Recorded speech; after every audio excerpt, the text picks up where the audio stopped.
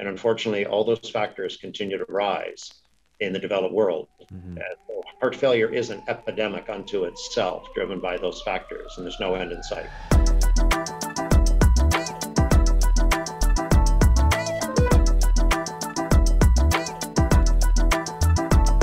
Okay, hi everybody. Well, welcome back. Cardiol is a stock that we've been following for a long time now. We actually first introduced them to you. The share price was roughly $2.50.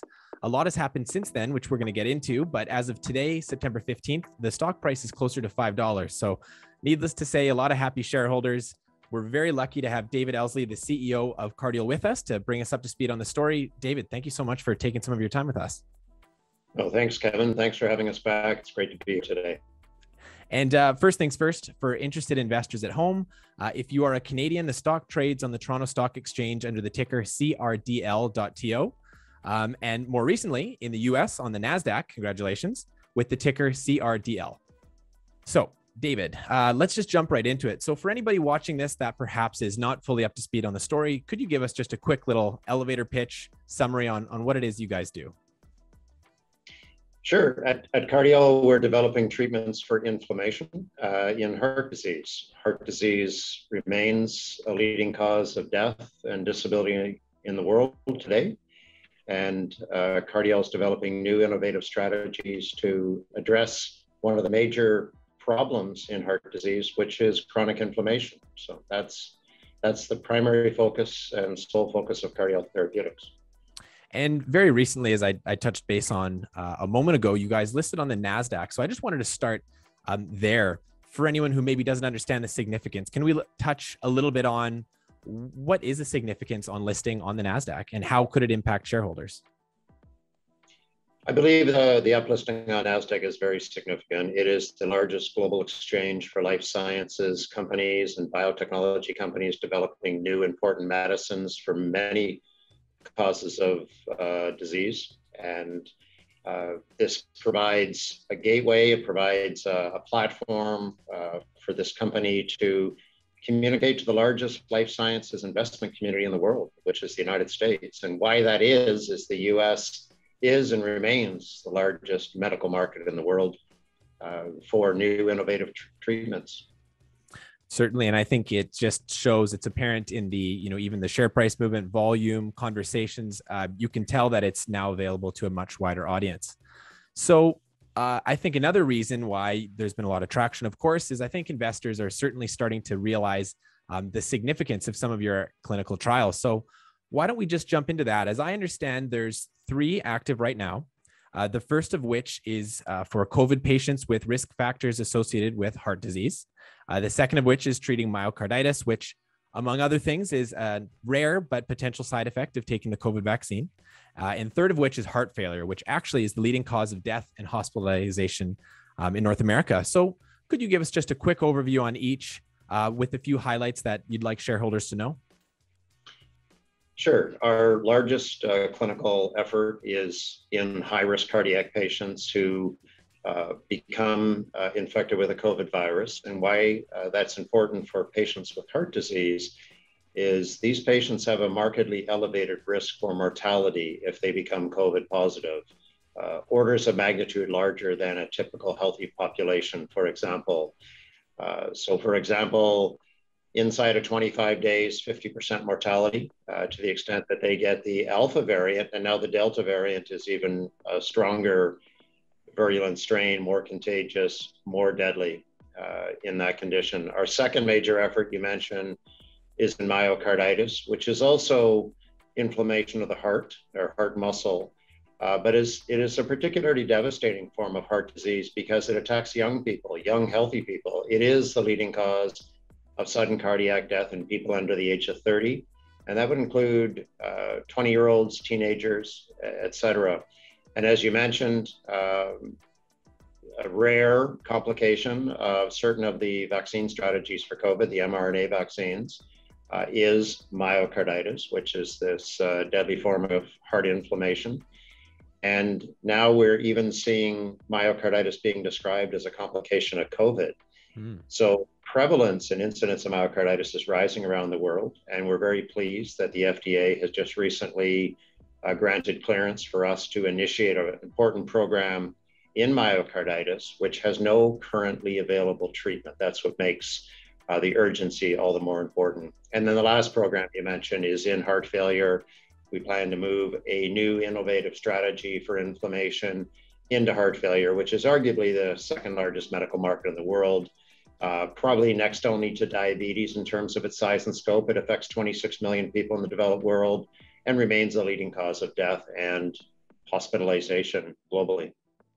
And for those at home that, myself included actually, that aren't as familiar with the clinical trial process, we've mentioned phase 2 as well as phase 2/3. Can you tell us a little bit about what that actually means and where that sits in the overall timeline for a trial? The typical drug development cycle starts with phase 1, just safety. Phase 2, which is safety and efficacy, or how well the product works. And then phase 3 is typically confirmation of the product's effectiveness and a broader demonstration of safety of the product in a much larger population. So phase 3 trials can involve, a typical phase 1 trial would be 20 to 50 patients. A phase 2 trial might be 50 to 200 patients. And phase 3 trials can be 400 patients or larger, can involve thousands of patients in certain clinical indications. But phase 3 is typically the last developmental or the most important developmental step to gaining approval and broad acceptance of a new medicine. And so we're in a phase 2/3 trial, which is really answering both questions theoretically. And then we have this new important phase 2 program, which is a key milestone in developing the new medicine for myocarditis. And then look forward to taking our heart failure medicine into the clinical development cycle later this year, early next year. And, in terms of these trials, I know we were discussing the Orphan drug program, something I'm not overly familiar with. Can we discuss that? I understand there's certain benefits to being active in that. Could you maybe discuss some of the incentives, things that shareholders could look to as to why that's important? The Orphan drug program, which is basically supported by the Food and Drug Administration in the United States and regulators in different regions of the world, in Europe. It's basically a program to incentivize the pharmaceutical industry to develop new important medicines for rare diseases that affect, in the United States, for example, less than 200,000 people. But that doesn't make these diseases unimportant. These diseases are very devastating to those affected. Most of them cause mortality or lifelong complications. So in the case of myocarditis, that would be an orphan drug eligible indication because it affects less than 200,000. Thankfully, it affects less than 200,000 young, healthy adults each and every year.